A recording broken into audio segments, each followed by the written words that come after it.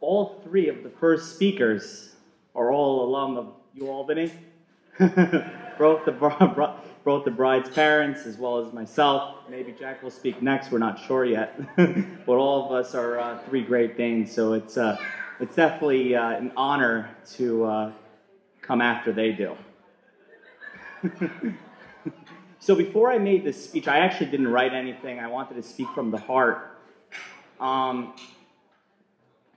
was, one of the things that you have to worry about before making a speech is you don't want to be the worst speech. But I know one thing for sure, I'm not going to make a worse speech than Uncle David did at Jennifer Sevitt.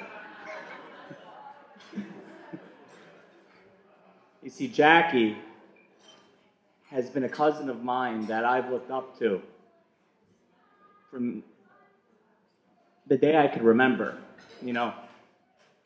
It could be the most unexciting thing in the world to do, and if I knew Jackie was there, I was in. Jackie always makes the time more fun. And Holly, met Holly around 8 months ago.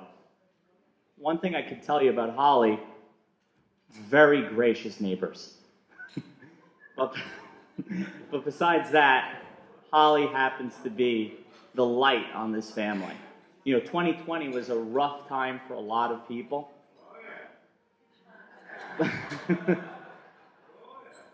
But Holly,